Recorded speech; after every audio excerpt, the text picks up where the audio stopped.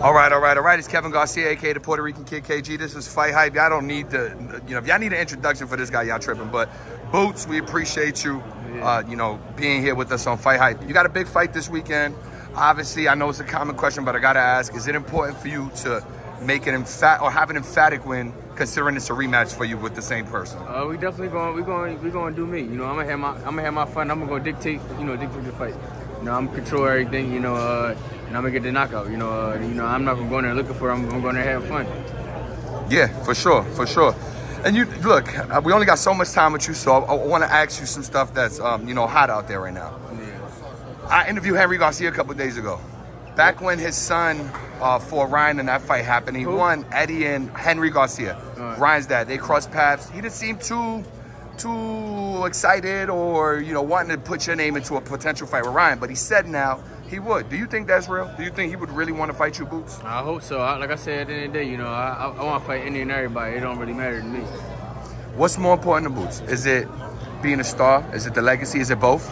It's both. I want to be the star, and I want to be that legacy too. I want to be a multiple weight division champion. Got you. What's the fight, or who's the dance partner that makes Boots a star? Right now, I don't even know anybody, for real, and anybody that got a big name. Got you. Got you. But there's no exact guy that you think about? Because I don't want to ask you, hey, this guy, that guy. I know you get those questions a lot. So if you had to say, hey, this is the guy I think, we would have a big fight, who would it be? Because it doesn't seem like the Crawford fight would happen. So what's that dance partner for you, Boots? Like I said, anybody with the belts, or I don't know, maybe somebody at 154, one of the big names at 54. Say less. Yeah. One last question for you. I have a series that's called No Holds Barred on Fight Hype. We bring a lot of guests on. We had Gary Antuanne Russell on a few weeks ago. He had some comments about you. Did you hear them? No, I don't watch. I ain't watching. Say less. You should, Boots. It's a dope show. We love to have you on there.